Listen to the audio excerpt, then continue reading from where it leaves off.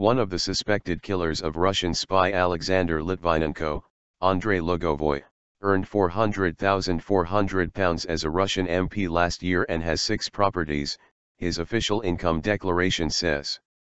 Mr Lugovoi and an associate, Dmitry Kovtun, deny the British charge that they poisoned Litvinenko in London with radioactive polonium in 2006.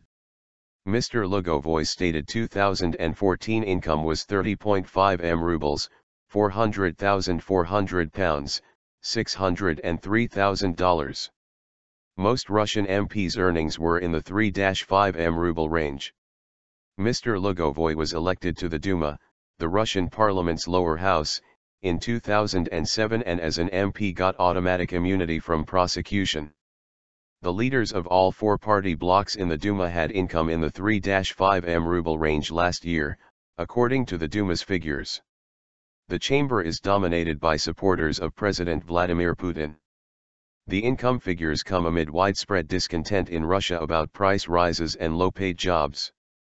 That discontent came out during a live phone-in with Mr. Putin on Thursday. Russia's elite.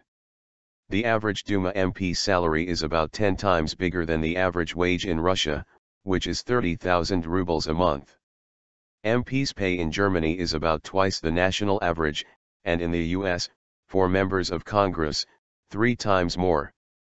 Some Russian MPs earned more than Mr. Lugovoi, such as celebrity singer Iosif Kobzon, with 2014 income of 93 rubles. Mr. Lugovoi is also listed as having 5 houses, 3 of them country dachas, and a flat. The highest paid MP was Grigory Anikayev, who is in Mr. Putin's United Russia party. He got nearly 1 billion rubles. Mr. Putin himself earned 7.6 rubles in 2014, double what he earned in 2013, according to Kremlin figures released this week. Mr. Putin owns a house with land covering 1,500 sqm, 16,200 square feet, as well as a flat and garage. He also uses an official flat and garage, the declaration says.